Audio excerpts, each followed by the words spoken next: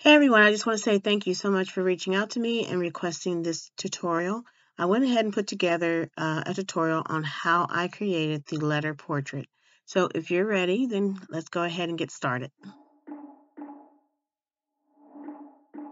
Alright, in order to get started, first we're going to do is we're going to select the letter frame. I chose the letter O today. It is a free image. And then I also chose this image here, which is a tiger.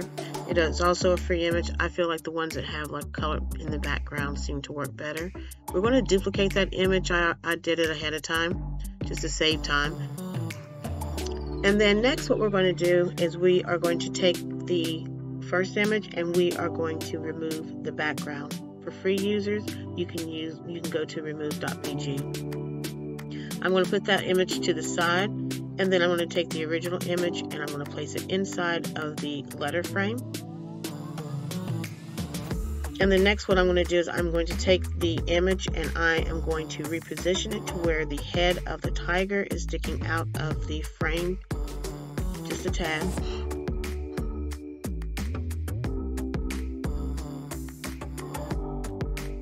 And then once I have it in position, I am going to lock the frame or the frame to the screen. That way it keeps it from moving, and also it allows the transparent image not to go into the frame. So I'm going to decrease the transparency on the one image, and I'm going to align it with the image that's inside of the frame. This might take a little bit of time, but once you get it, you might not get it the first time, I have to readjust it later, but that looks pretty good. So then I'm going to increase the transparency back up to 100, and then I'm going to crop the image. That way the letter can be seen. So next what I'm going to do is I'm going to unlock the frame from the page, and then I'm going to group the two images together.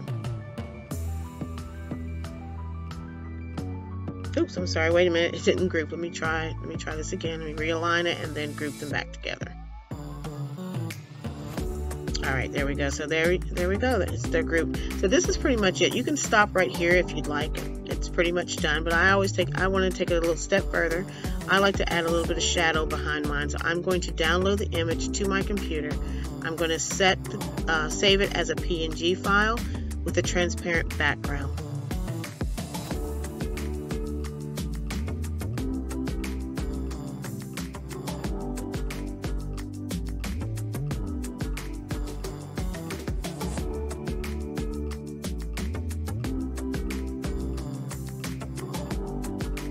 So once this downloads onto my computer, I am going to upload it back into Canva as an image.